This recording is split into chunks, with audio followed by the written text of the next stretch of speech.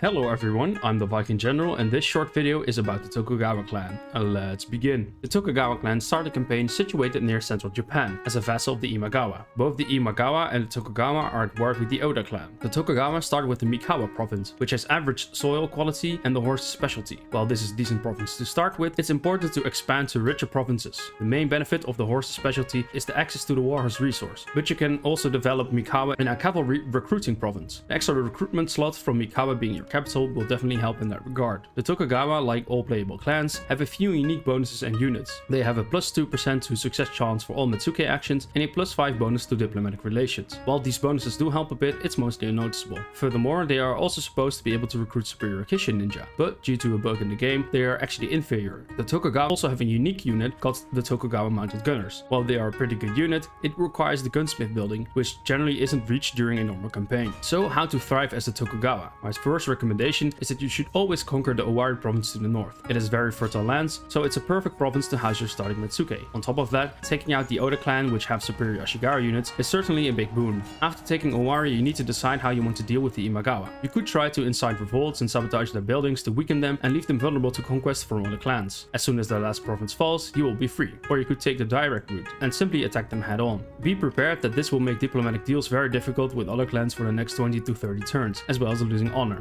But stabbing them in the back makes the conquest of the Imagawa clan pretty easy. Finally, you could decide to leave the Imagawa be and use them to safeguard your borders. If you manage to stay their vassal and reach realm divide, they will declare on you, however. It will be up to you to decide how and when to take out the Imagawa. In conclusion, the Tokugawa clan is a pretty difficult clan to play, especially as a newer Shogun 2 player. While the central location has potential for many resources, it also has the potential for a lot of enemies. Since they start out as a vassal, expansion is either limited or they have to betray their overlord. Coupled with the fact that they have no real game-changing clan bonuses, it is certainly one of the most challenging clans to play in Shogun 2. Thank you for watching.